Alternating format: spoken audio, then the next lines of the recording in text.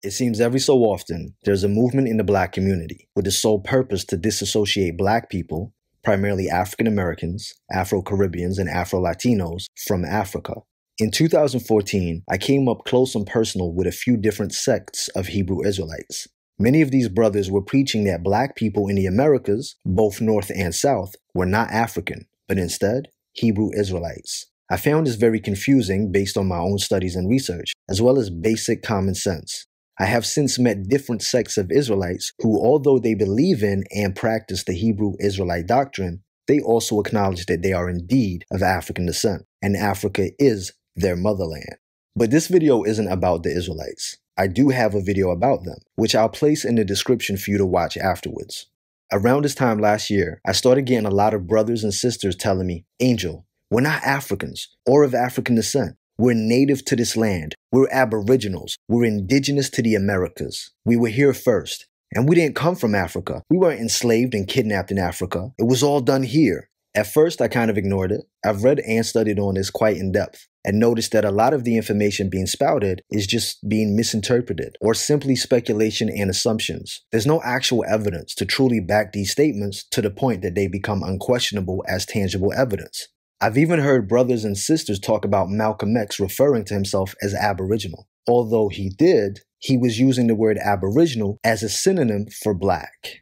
But after so many people kept approaching me with these questions, I decided to do further research, and this is what this video is about. I remember being a teenager and reading a few books by Ivan Van Sertimer. They came before Columbus, African Presence in Early Europe, and Early America Revisited. Ivan Van Sertimer teaches, based on his studies, that African explorers traveled and migrated across the globe before the Europeans, Arabs, or Asians.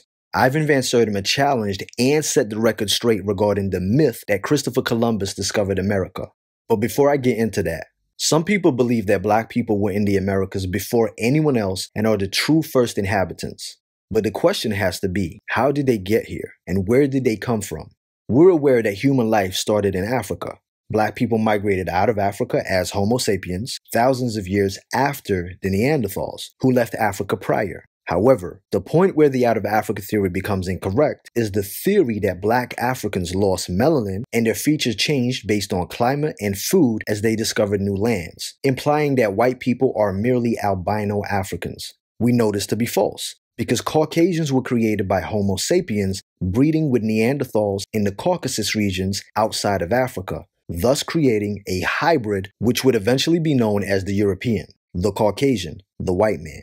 Asians and Australasians were created in a similar way, but with the introduction of Denisovan DNA, as well as some Neanderthal DNA. If you want more details on the out of Africa theory and the creation of Caucasians, there's also a video in the description called How the Caucasian Race Was Created, so check it out. So long story short, based on common sense, anthropology, and history, if Black people were in Americas first, then of course the Native Americans had to have traveled from Africa, which is taught by many scholars. Therefore, if you believe that you are a Native American or an Aboriginal American, aka a Black American, then you are in fact African because you came from Africa. Seems so simple and basic, right?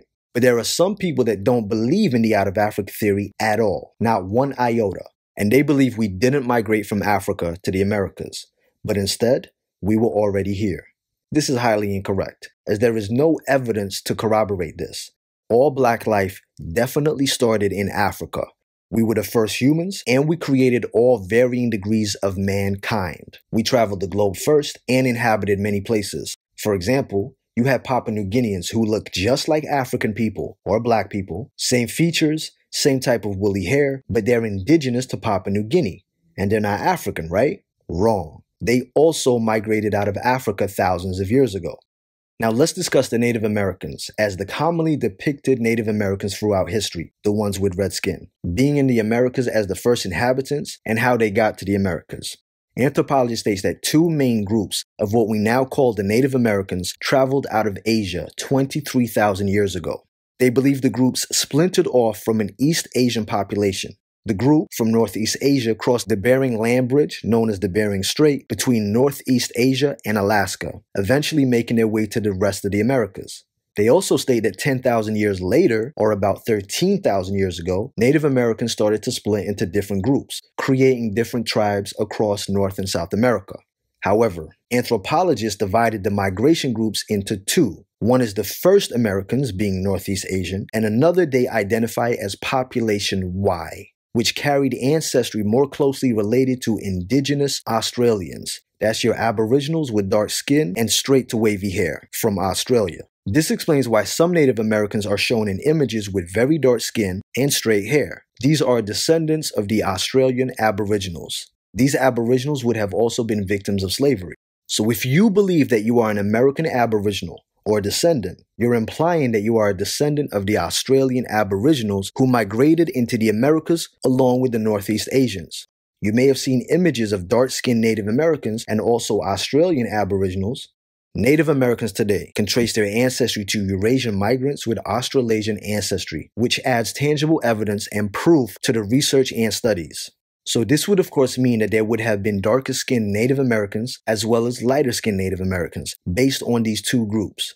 What I will say, if you believe you are an Aboriginal of the Americas, take a DNA test. It will show if you have Australasian or Eurasian ancestry as well as Native American ancestry. And if it comes back instead with countries from Africa, well, self-hate is a hell of a drug. But self-love is an incredible cure. Also, the oldest bones and artifacts correlate with this information. Now, how do African people or Black people fit into this migration? Are the so-called African Americans descendants of the dark-skinned, straight-haired Australian Aboriginals? No. As I stated, Australian Aboriginals were created by Homo sapien and Denisovan DNA as well as some Neanderthal DNA, hence why they look different to the Black Papua New Guineans, who still look like African people. The teachings that Africans came before Columbus was not based on mass migration of huge numbers of African people to the Americas before these Eurasians and Australasian peoples. It was after this migration, but before Columbus discovered the Americas and the natives. Now I say discover, but he didn't discover America. Firstly, you can't discover a people and a continent that was already here, had their own culture and civilization. There's overwhelming evidence that proves that African people regularly sailed across the Atlantic to the Americas, thousands of years before Columbus. Ancient civilizations from Egypt and West African countries traveled to the Americas, teaching the natives how to build a civilization. They brought with them the art of pyramid building, political systems, and religious practices, as well as mathematics, writing, and a sophisticated calendar. And if you don't believe me, well, maybe you'll believe a white man. Christopher Columbus himself wrote in his journal, Black-skinned people had come from the southeast in boats, trading in gold-tipped spears. This was documented in 1920 by renowned American historian and linguist Leo Weiner of Harvard University in his book Africa and the Discovery of America. One of the first documented instances of Africans sailing and settling in the Americas were Black Egyptians led by King Ramses III during the 19th dynasty in 1292 BC.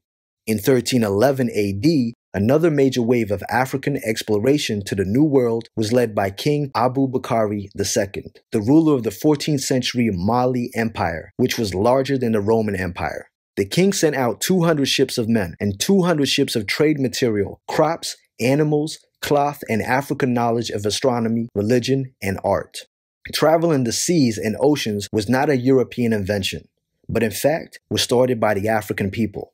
In the early 1940s, archaeologists uncovered a civilization known as the Olmecs of 1200 BC, which predated any other advanced civilization in the Americas. The Olmec civilization, which was of African origin and dominated by Africans. This was the first significant civilization in the Americas. Olmecs are known for the giant carved heads found in central Mexico that have unmistakable African Negroid features. Historian Professor Ivan van Sertima explains how Olmecs were the first Mesoamerican civilization to use a written language, sophisticated astronomy, arts, and mathematics, and they built the first cities in Mexico, all of which greatly influenced the Mayans and other Native American civilizations. Africans played an integral role in the Olmec Empire's rise, and that African influence was happening during the same period as the ancient Black Egyptian civilization. Need more evidence? Easy. They found narcotics, cocaine, and nicotine native to America inside ancient Egyptian mummies. These substances are only derived from American plants. This could only happen by trade between Africa and America. Need more? They found statues of animals like lions, elephants, and gorillas, which are not found in the Americas, but in Africa in Native American civilization. The Mayans, Aztecs, and Incas all worship black gods. They have paintings and surviving artwork that show dark-skinned gods with Negro features with woolly hair. But one of the major things is American pyramids. Pyramid construction is highly specialized. Ancient Egyptians started out with the step pyramids and eventually progressed to the smooth pyramids you see in Giza. But in La Venta, Mexico, the Olmecs made a fully finished pyramid. The Olmecian and Egyptian periods were both placed on the same north-south axis and had the same construction methods. Both the pyramids in America and Africa served the same dual purpose: tombs and temples. What I'm telling you is only a tiny fraction of the similarities. The Olmecs created and carved the heads of the African explorers who came from Africa and taught them about religion, mathematics, astronomy, civilization, and so much more, to forever praise them and show gratitude for the gifts Africa gave to the Americas. Clearly, Africans helped civilize America way before Europeans even knew America existed, and way before Europeans claimed to have civilized Africa. So now you know the African people definitely discovered the Americas before the Europeans. You know they civilized the Native Americans. You know there was 2 waves of Native American migrations: people from Northeast Asia, the lighter skin group, and Australasian Aborigines, the darker skin group. Even if you believe your ancestors were already here before anyone else, you still had to come from Africa. They still had to migrate from Africa. Therefore, you're African. But take a DNA test and see for yourself. Africa built the world. Don't be ashamed of being a descendant of Africa. There will be 2 videos in my description, one about Hebrew Israelites and one about how the Caucasian race was created. Like I said, check it out. Don't be fooled by misinformation and propaganda. We are African. Peace, love, and coconut oil. Hey man, that's racist. Please remember that from now on, brand new never before seen videos, as well as live streams, will only be available on my website, ikyg.com, via a Patreon subscription. ikyg.com is a Black-owned, Black-ran platform, 100% free from censorship. It's the only place where we don't have to worry about what we say and expressing ourselves. Make sure you check out the description and the comment section for important links, as well as information in video form that shows you what benefits you get when you support the site and join my Patreon. If you enjoyed this video and want to see more, then don't forget to subscribe and be notified every time I upload a video.